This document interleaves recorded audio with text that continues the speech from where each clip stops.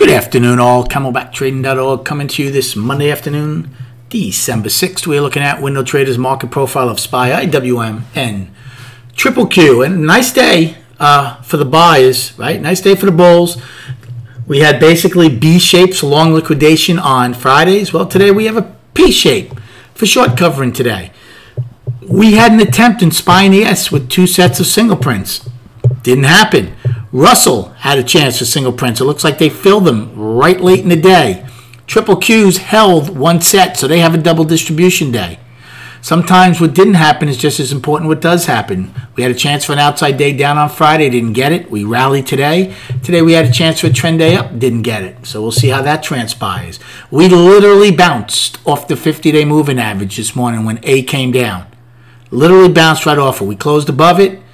Just on top of it Friday, we opened above it, came in, bounced off it, never saw it again. Bulls basically controlled the day, even though they did give up the trend day in KLM as the Three Stooges took it back. Had a very nice start to the week. Again, a lot of trading, just a lot of quick plays on both sides of the market. I took a long in A period because of the higher value right off the 50-day moving average. Didn't even realize it at the time that that was the 50. If I did, I would have played a big position. Excuse me. But I didn't realize it at the time, even though I had it written down on the side. But still did well on that call play, 453s.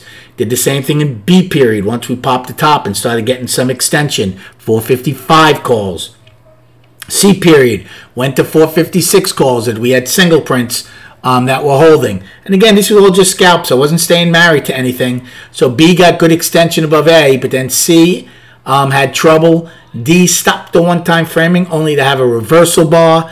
I did make money on a long in D when we took out C's low. That was a real nice one. That was the 456 also. So my first four trades of the day were all longs and all very nice.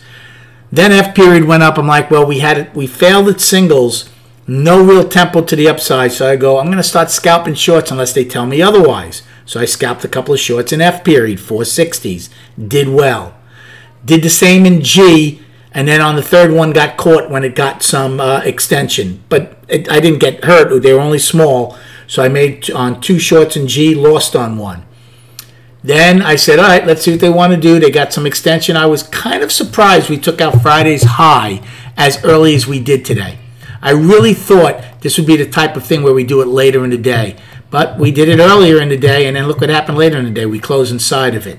So I held off and didn't do anything, and then I started my shorts again in both J period and K period.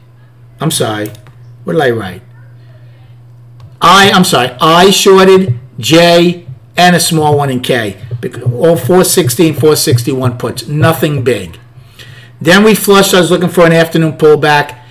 Started inside the single print small.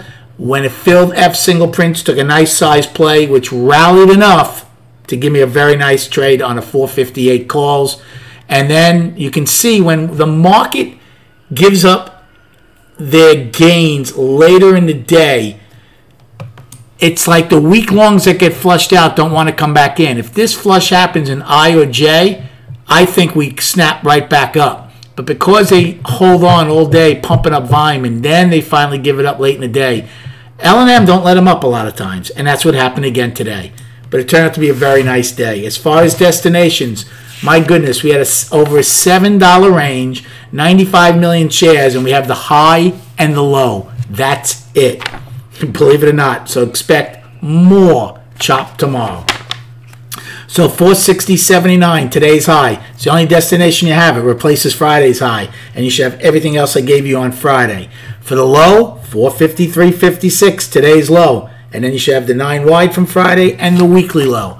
Wide and far apart. So these short-term algos, they just have to search for something. And that's why we're getting these ranges and this volume, because our reference points and destinations are far and wide apart. And then just quickly on the chart, I'm just going to show you the daily. So the daily for me is still balanced. We sat on top of the 50 Friday afternoon.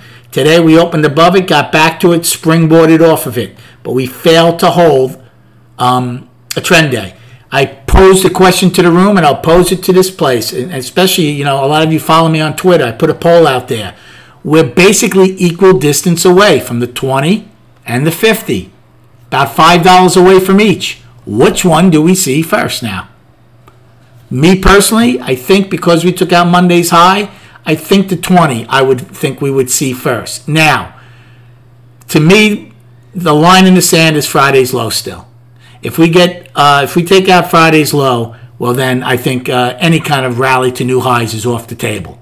But if we hold Friday's low, then I think we have decent odds of possibly going back and testing the all-time high.